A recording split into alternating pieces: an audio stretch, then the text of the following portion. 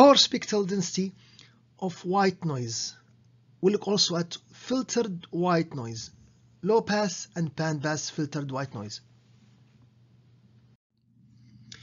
Okay, now we deal with a very important example of the power spectral density of white noise. So white noise in the frequency domain has a constant amplitude, as you can see here.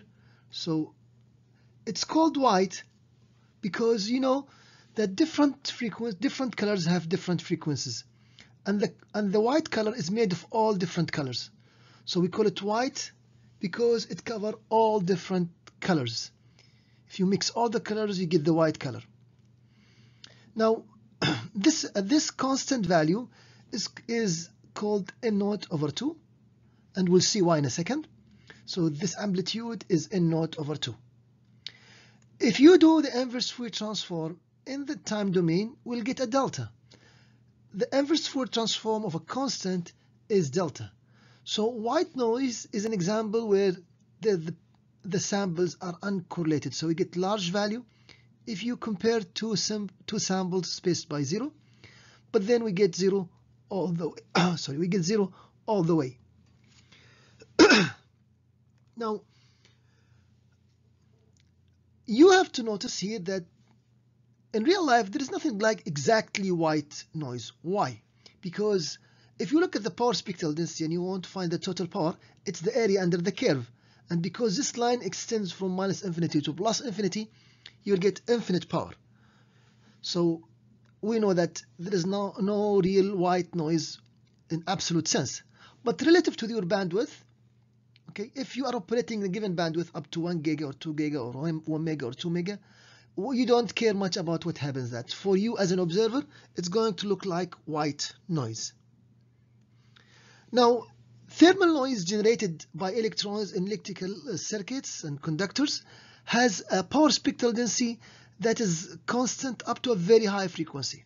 And that's why we can approximate it with white noise, as we're going to see in the next slide. But before we go there, let's answer why do we call it N0/2? Why just not call it N0? Remember that the unit for the power spectral density here, the unit for N0 is watts per hertz. Watts per hertz, which means, so the unit here is watts per hertz. Now, for a given bandwidth, remember that in our spectrum, we sketch the negative part of the spectrum and the positive part. This is the negative part and the positive part. So if you want to find the power up to a certain spectrum or up to a certain frequency, we do it twice. So we'll get, for example, this is F and this is minus F, or this is omega and this is minus omega. So we count the bandwidth twice, and this is measured in watts per hertz.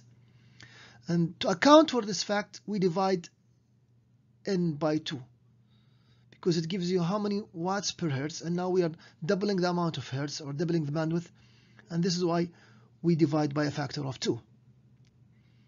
Okay. All right. So we're now ready for talking about circuits and resistance. White noise in circuits. A resistor with temperature T, so it's function of temperature, T kelvins, produces noise across the open circuit terminals. So this is the resistance. And if you apply a voltage, you find that there is noise generated here. And this noise is going to have the following value, the following magnitude, where T is the temperature in Kelvin we just mentioned. Alpha is a constant. The green alpha shown here is a constant. We know its value in kelvins per second. And in watts, as we mentioned, watts per hertz. So you'll find out that if, for example, you substitute T 290, and as function of frequency, omega, you'll find out that it's going to have almost constant value. So if we sketch this expression, if we use MATLAB, enjoy some MATLAB, and sketch this for some given values of f and omega, f, omega t, and alpha, we'll find out that relative to N0, if you make N0, for example, 1, then that's going to be 0.5. Okay, so up to a frequency of 10 raised to the power 12, we only go 0.9 of that value, which is we get to 0.45 of n naught. That's 9 n naught over 2. What we want to say is that the value of the spectrum is almost constant for huge bandwidth, and this is why we assume that the noise generated by a resistor is white noise. 1000 gigahertz for lots of applications that we have is considered high frequency. Now, in this slide we share now the bandwidth or the band limited low pass white noise. The band limited low pass white noise. Okay, so it is white noise because it has a constant value, but it's band limited and it's limited by W. Now, if the total power is P, you know that the area under this curve should give you the power. Okay, if you use omega, it's going to be 1 over 2 pi times the area. You know, the area of this rectangle is the width, okay, which is 2W, right? Now, by the height, how much should be the height to make the answer equal to P? So, how much should be the height to make the answer equals to P? And to cancel the P and W, we get P by up and W down, so they cancel each other, and we have P. And this is why you can see that the magnitude here is P times pi over W. If you multiply them by each other, you get 2 pi times W. The width is 2W times the height, which is P pi divided by W. You get 2 pi times P. The area is 2 pi times B because the power, when we find the power, we find the area and we divide by 2 pi, you get P. Okay, so we can say now that for a band limited low pass white noise, it is a spectrum. What's W? It is the limiting bandwidth or the cutoff frequency, if you like, and it's 0 outside. If you do inverse Fourier transform, you will find that a rect in time give you sync. Okay, so if you do the exact constants and follow the table or integral, you'll find that this is the autocorrelation, or how the samples are correlated if the noise is filtered using a low pass filter. Okay, now the next example is band pass band limited white signal. We had low pass, now it's band pass. You can see again we have two bands because we're working at high frequency now. Once more, if you want the power to be P, we have from here to here we have W. This is bandwidth. There is a negative image of that. So the center frequency is omega naught. It goes W over 2 and W minus W over 2 on both sides. Okay, so in general, the width of the tooth rectangle is 2W. The height has again to be by P over W, as we explained. This is how we express.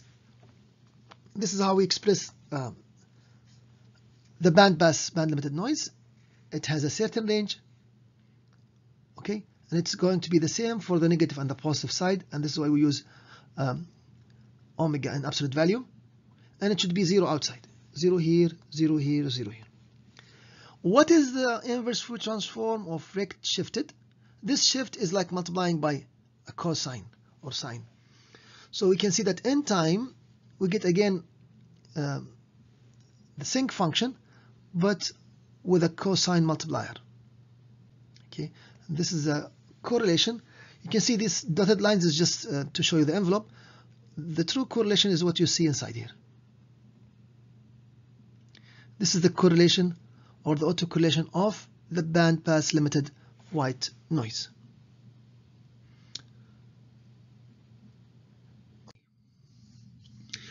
Here is your practice. Please, you can freeze this problem and try to answer in the notes or in the comment section. This question says, a wide sense stationary noise process N of t has an autocorrelation. Okay, so the autocorrelation is given, and the natural question would be to find and sketch the power spectral density. So the question is to find the Fourier transform. The integral Fourier transform is just as a reminder, it's shown here, and it's your job now to execute this integration and get the answer. Okay, the answer in the final answer should be 6p over 9 plus omega squared, and using the Fourier transform definition or tables you can do the same.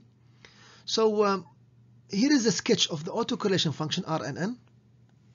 Okay, it decays with time, and the way it looks in the frequency domain is this. So check whether you have this right or wrong. The final answer is here, and the two sketches are shown here. Here's a recall if you want to use the table, if you want to use the integral definition is here, or if you want to use the Fourier transform relation.